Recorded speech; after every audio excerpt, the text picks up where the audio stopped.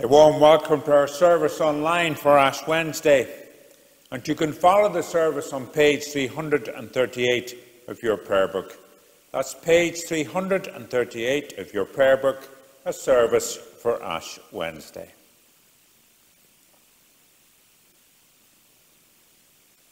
The sacrifice of God is a broken spirit. A broken and contrite heart you will not despise. Lord, have mercy. Friends, we join together with Christians of all traditions at the beginning of the season of Lent as we prepare for the remembrance of our Lord's passion and death and the celebration of his glorious resurrection. It is a time for personal reflection on our own lives, for sorrowing for our sins and honest repentance, for receiving gladly God's promise of forgiveness, and committing ourselves with fresh resolve to follow in his way. As we do this in the coming days, we pray that our faith may be strengthened and devotion deepened. In our observance of this time of preparation, we may spend time in prayer and fasting. We may read and meditate on God's word and scriptures. We may discipline ourselves by laying aside familiar comforts in order to focus more clearly on our walk with Christ. We pray now for God's help as we begin our Lenten journey together. Loving God, we come to you not knowing how or what to pray, but bringing in the deepest longing of our hearts, which mere words cannot express. You know our thoughts before they find shape, our speech before it comes on our lips, our intentions before our hands give them form. Search us this day, O God, and test us, to remove any wickedness within us and allay our anxious thoughts. Give discernment as we meditate on your word. Give us peace as we receive your forgiveness. Give us joy as we deepen our life in you. And lead us in the way of eternal life, for the sake of your Son, Jesus Christ, our Lord. Amen. And the collect for Ash Wednesday. Let us pray for grace to keep Lent faithfully. Almighty and everlasting God, you hate nothing that you have made, and forgive the sins of all those who are penitent. Create and make in us new and contrite hearts, that we may be truly sorry for our sins and obtain from you, the God of all mercy, perfect remission and forgiveness through Jesus Christ our Lord. Amen. Our first reading is from Daniel 6, beginning at verse 10. Despite the edict of the king, Daniel continues to be persistent in prayer, whatever the consequences might be. Although Daniel knew that the document had been signed, he continued to go to his house, which had windows in its upper room open towards Jerusalem, and to get down on his knees 3 times a day to pray to God and praise him, just as he had done previously. The conspirators came and found Daniel praying and seeking mercy before his God.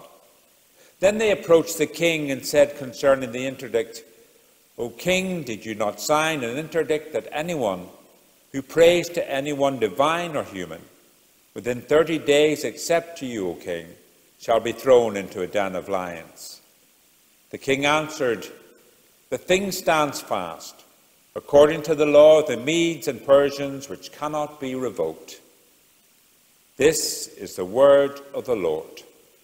Thanks be to God. Our psalm today is Psalm number 5, which you'll find on page 596 of your prayer book. Psalm 5 on page 596. And we say together verses 1 to 3.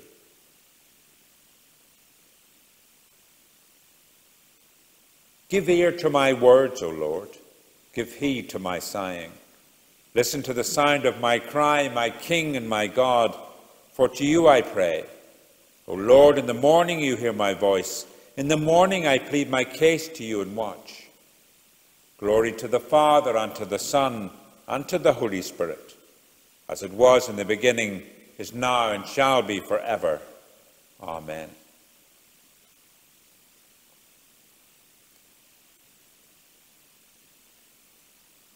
Prayer is very much a part of our Christian life. Indeed, in our parishes, the numbers of names on our prayer list, and when our churches are open, the numbers of requests for prayers that are hung from our prayer trees in this church, are examples of how important prayer is to many in our parish and further afield in our community. The number of views that our weekly midweek prayer time gets on the internet is another indication of how important prayer is to many. But that doesn't mean that our prayer life is easy or simple. It can be a struggle to discipline ourselves at times, to pray as we think we should, with so many distractions in the busy lives that we lead. At our midweek Lenten services this year, I want to take some time to look at some of the great prayers in the Bible, applying them to our lives today, asking ourselves, what can we learn that will help us in our prayer time as we journey with God, as so many have done before us. The Scriptures are full of examples of men and women whom God drew to himself, and then gave the words and the ministry that he had planned for them. As we read of their lives, hopefully we can learn something of how God wants to work in our lives. There are hundreds of prayers, both personal and public, which are included in the Scriptures for our help and instruction. And as we listen to the men and women of the Bible beseeching, praising, asking, repenting, so we can learn about the Holy Spirit, how we are to approach God, what he seeks from us in our relationship with him, and perhaps in some way how prayer works. It's a fact of life nowadays that we're very focused on our own world. We find it difficult to communicate with God, perhaps. We are not sure how to pray, nor do we know how to get close to others. Our minds are filled with our own concerns and problems, the concerns and problems of our families, and we find it difficult to listen, to care, and to pray for others, perhaps. Yet in these days, God is calling more and more of his children to make prayer a priority, to put it at the top of their list of things to do. And as I've said, an example of this is our prayer ministry in our parishes, which we hope to expand on once things return to normal. There may be those who will feel threatened by this. They may feel inadequate and despair that their lack of discipline or lack of faith is holding them back. Hopefully we will all be encouraged to meet God day by day, to learn more how to talk to him and how to listen to him. Archbishop Stephen Cottrell, Archbishop of York, wrote this about prayer. The hardest thing about prayer is beginning, so just start. You're longing for God and you're wanting to pray are the beginning of a relationship that can grow and grow. Tell God that you want to know him and love him, and let him make the next move. Find the way of praying that is right for you. Explore different ways of praying. Listen as well as speak. Give thanks as well as make requests. Don't always look for results. Don't give up when it gets hard. Trying to pray is praying, and God is present even in the darkness. So let's make a start. Today, let us look at the prayer that we use in all of our services, indeed perhaps in our own personal prayer time as well. It's the prayer that Jesus taught us, the Lord's Prayer. Matthew chapter 6, beginning at verse 5, tells us, "And whenever you pray, do not be like the hypocrites, for they love to stand and pray in the synagogues and at the street corners, so that they may be seen by others. Truly I tell you, they have received their reward. But whenever you pray, go into your room and shut the door and pray to your Father who is in secret. And your Father who sees in secret will reward you. When you are praying, do not heap on empty phrases as the Gentiles do, for they think that they will be heard because of their many words. Do not be like them, for your Father knows what you need before you ask him. Pray then in this way: Our Father in heaven, hallowed be your name. Your kingdom come, your will be done on earth as it is in heaven. Give us this day our daily bread, and forgive us our debts, as we also have forgiven our debtors. And do not bring us to the time of trial, but rescue from the evil one.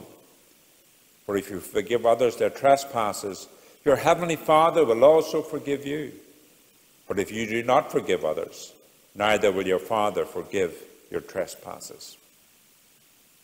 And Luke chapter 11, beginning at verse 1, tells us, he was praying in a certain place, and after he'd finished, one of his disciples said to him, Lord, teach us to pray, as John taught his disciples. He said to them, when you pray, say, Father, hallowed be your name, your kingdom come.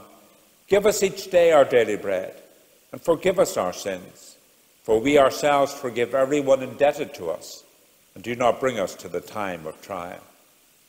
And he said to them, suppose one of you has a friend, and you go to him at midnight and say to him, Friend, lend me 3 loaves of bread, for a friend of mine has arrived, and I have nothing to set before him. And he answers from within, Do not bother me. The door has already been locked, and my children are with me in bed. I cannot get up and give you anything. I tell you, even though he will not get up and give you anything because he is his friend, at least because of his persistence, he will get up and give him whatever he needs. So I say to you, ask, and it will be given. Search, and you will find. Knock, and the door will be opened for you. For everyone who asks receives, and everyone who searches finds. And for everyone who knocks, the door will be opened. Is there anyone among you who, if your child asks for a fish, will give a snake instead of a fish? Or if the child asks for an egg, will give a scorpion? If you then, who are evil, know how to give good gifts to your children, how much more will the Heavenly Father give the Holy Spirit to those who ask him?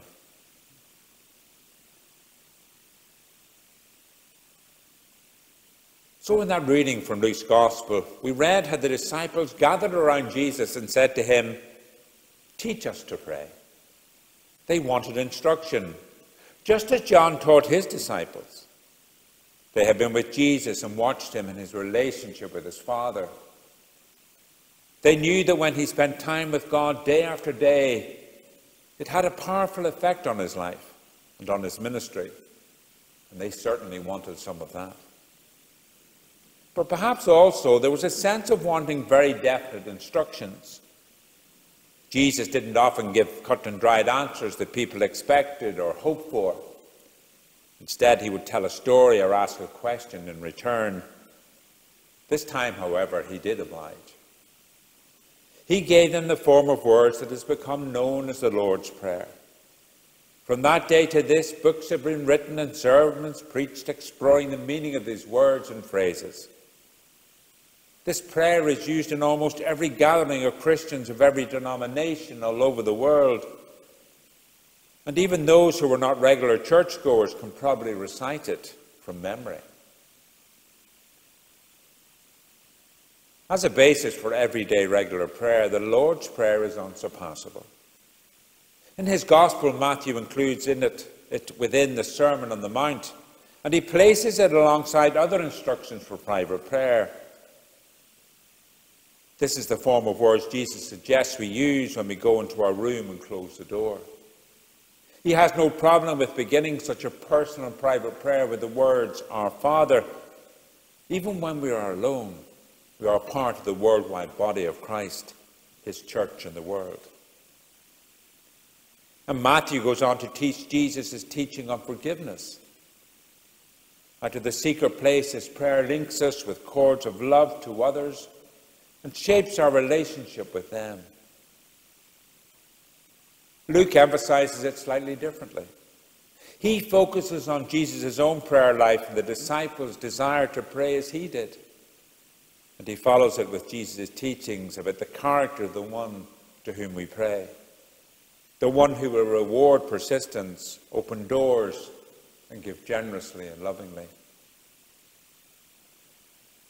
In his book, Challenging Lifestyle, Mickey Gumbel, the founder of the Alpha Course, describes how he uses the Lord's Prayer as a kind of template for his own private daily prayers, taking each phrase and filling it out with the particular praises, needs and desires that he wants to bring to the Father day by day. He has found an enormous richness and depth in his regular prayer times because of this. So if you want to develop a regular daily prayer time, then perhaps the Lord's Prayer is a good place to start.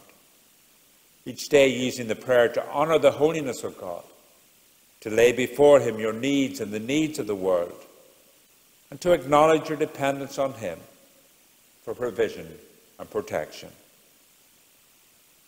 Amen.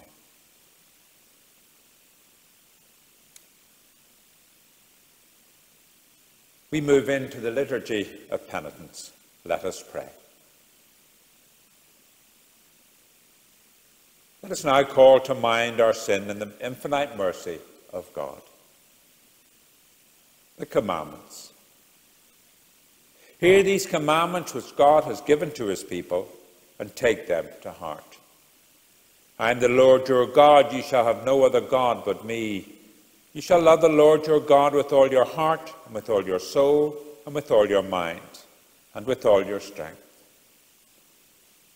You shall not make for yourself an idol. God is spirit, and those who worship him must worship him in spirit and in truth. You shall not dishonor the name of the Lord your God. You shall worship him with reverence and awe. Remember the Lord's day and keep it holy. Christ is risen from the dead. Set your mind on things that are above, not on things that are on the earth. Lord, have mercy on us, and write these your laws in our hearts. Honor your father and your mother. Live as servants of God. Honor all people. Love your brothers and sisters. You shall not commit murder. Be reconciled to your brother and sister. Overcome evil with good. You shall not commit adultery. Know that your body is a temple of the Holy Spirit. You shall not steal. Be honest in all that you do, and care for those in need. You shall not be a false witness. Let everyone speak the truth. You shall not covet anything which belongs to your neighbor. Remember the words of the Lord Jesus. It is more blessed to give than to receive. Love your neighbor as yourself, for love is the fulfilling of the law. Lord, have mercy on us, and write these your laws in our hearts. We continue with the litany. God the Father, creator of heaven and earth, have mercy on us. God the Son, Redeemer of the world, have mercy on us. God the Holy Spirit, giver of life, have mercy on us. Holy, blessed, and glorious Trinity, three persons in one God, have mercy on us.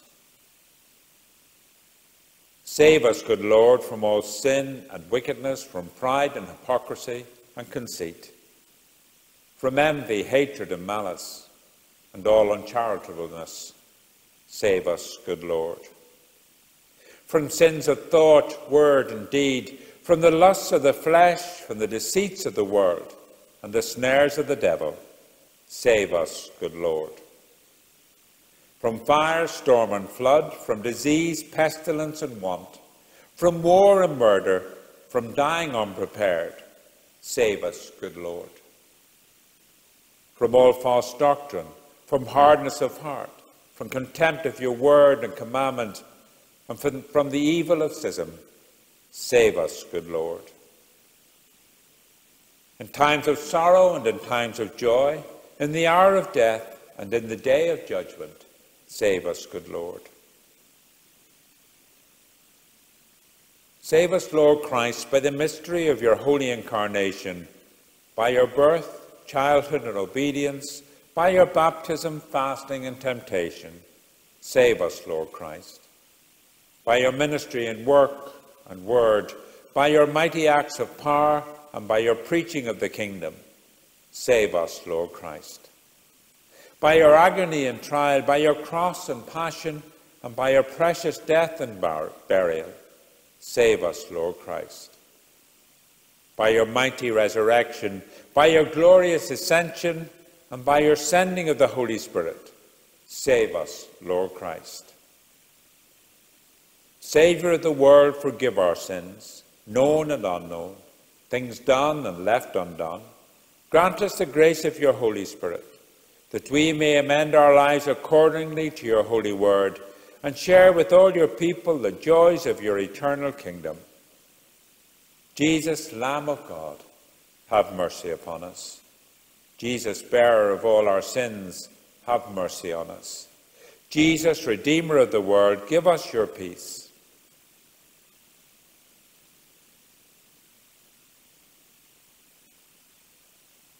Make our hearts clean, O God, and renew a right spirit within us. Father eternal, giver of light and grace, we have sinned against you and against our neighbour, in what we have thought, in what we have said and done. Through ignorance, through weakness, our own deliberate fault, we have wounded your love and marred your image in us. We are sorry and ashamed and repent of all our sins. For the sake of your Son, Jesus Christ, who died for us, forgive us all that is past, and lead us out from darkness to walk as children of light. Amen.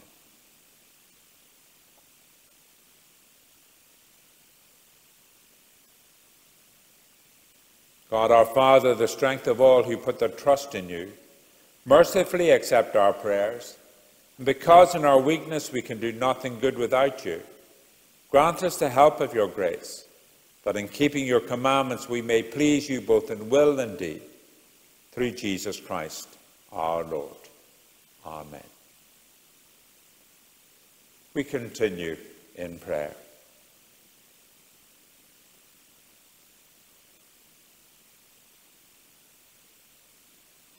Lord Jesus, you heard the cry of blind Bartimaeus and restored his sight. We pray for those whose lives are impaired by handicap, disability and disadvantage.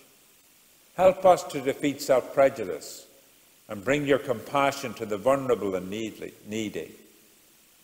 Lord, in your mercy, hear our prayer. Lord Jesus, you heard the last request of the penitent thief as you hung on the cross, and promised him a place with you in paradise. We pray for all whose lives are in confusion and disarray, who feel unloved and unworthy and do not know where to turn. Help us to accept those whom others sideline and reject, and reassure them of your unlimited love. Lord, in your mercy, hear our prayer. Lord Jesus, you wept with Mary and Martha at the death of your friend Lazarus, and then restored him to life again. We pray for all who are enduring illness or infirmity, anxiety or depression, loneliness or grief. We think especially today of those on our prayer list and on our prayer trees, and those suffering as a result of COVID-19. Help us to be faithful in prayer and constant in care for them. Lord, in your mercy, hear our prayer.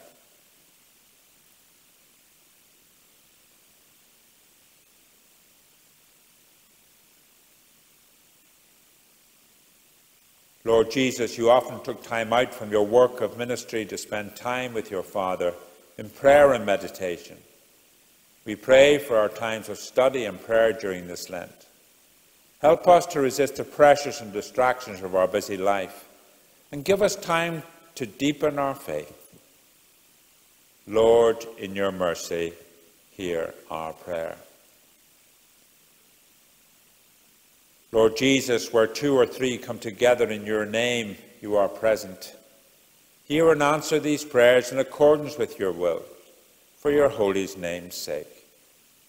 And we say together the prayer that Jesus taught us, saying, Our Father. Our Father, who art in heaven, hallowed be thy name. Thy kingdom come, thy will be done on earth as it is in heaven. Give us this day our daily bread, and forgive us our trespasses, as we forgive those who trespass against us. And lead us not into temptation, but deliver us from evil. For thine is the kingdom, the power, and the glory, forever and ever. Amen.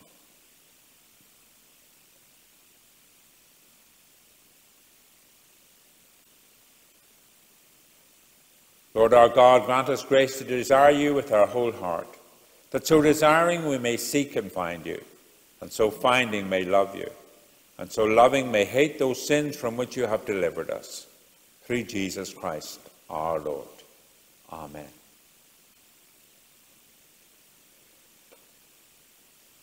Christ give you grace to grow in holiness, to deny yourself, and to take up your cross and follow him.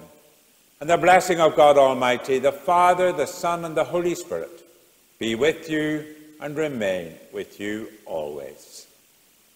Amen.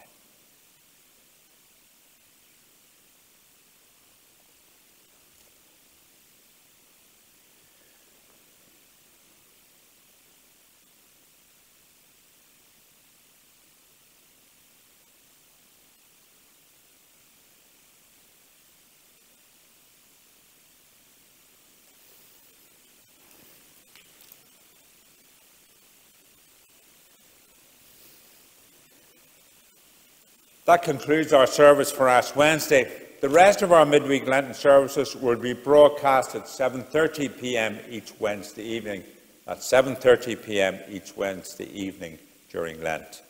And of course, our Sunday services continue online from 9:30 a.m. this Sunday.